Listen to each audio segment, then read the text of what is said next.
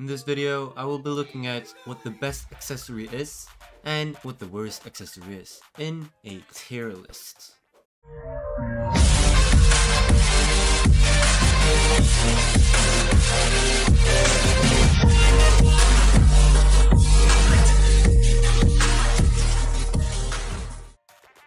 Though, before I begin, I just want to point out that it's mainly the substats that matter. If you have a legendary accessory with a worse main stat than a mythical, but it has better substats, it's better. So what you want in an accessory is attack, critical chance, critical damage, cooldown reduction, and assist cooldown reduction. As long as it has a lot of those substats and good percentages, then it's a good accessory. However, right now I'm rating the accessories by the amount of substats, so the more likely you have to get a good substat and the main stats.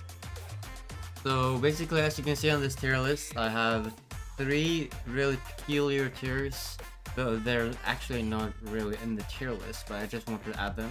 It's boss rush meta, raid meta, dimensions meta, time challenge meta, and infinite meta, with 5 game modes.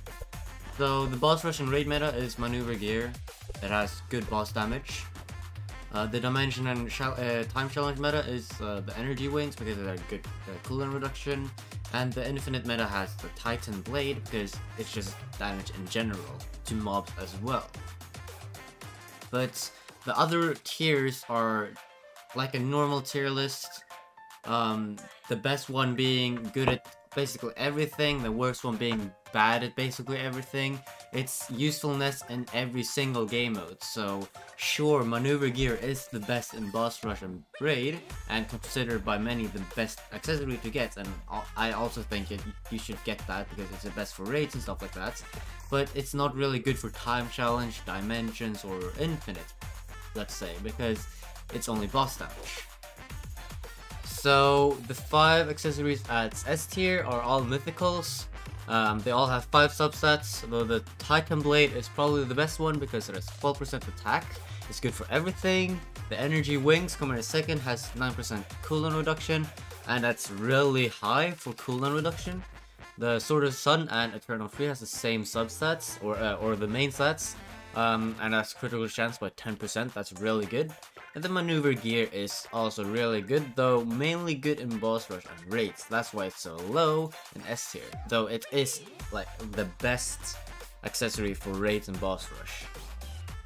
Coming at the top of A tier, we have the Glacial Wing and we have Altar Sword. They're both mythical, so they got 5 substats, though 17% critical damage from the Glacial Wing and 15% mob damage from the Altar Sword is really not useful too much. You'd rather have the boss damage for raids instead of the mob damage, and you'd rather have critical chance over critical damage because even if you deal more damage in a crit, it doesn't matter if you don't crit. They also have the Black Cat and the Truth Seeking Orbs. Both of them have 7% attack with 4 substats because they're legendaries, and the reason why they're so high up is the same as Titan Blade. It's just good in every single game mode. Coming in B tier, we got Ghoul Wings at first with 7% cooldown reduction. We got Flame Tiger Cub with 10% boss damage, Shadow Aura with 7% critical chance, and Ghoul Mask with 11% critical damage. They are all legendary, so they got 4 substats, but the reason why they're in this order is basically the same as the mythicals.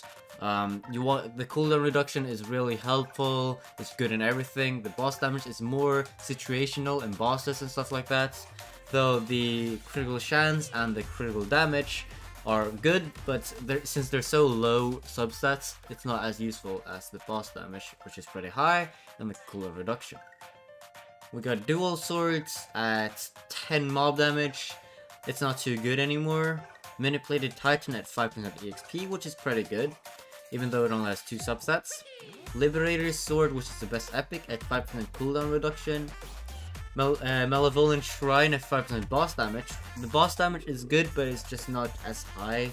Like maybe 7% would make it the best. We have Tall Might's Toy at 6% mob damage, and mob damage just isn't a good stat really. Then the worst two accessories are the Infinity Train at rare, 2 substats, 3% mob damage is the main stat, it's really bad. And the Liberator Shield, 3 substats, but the main stat is 12% HP. That's just horrible.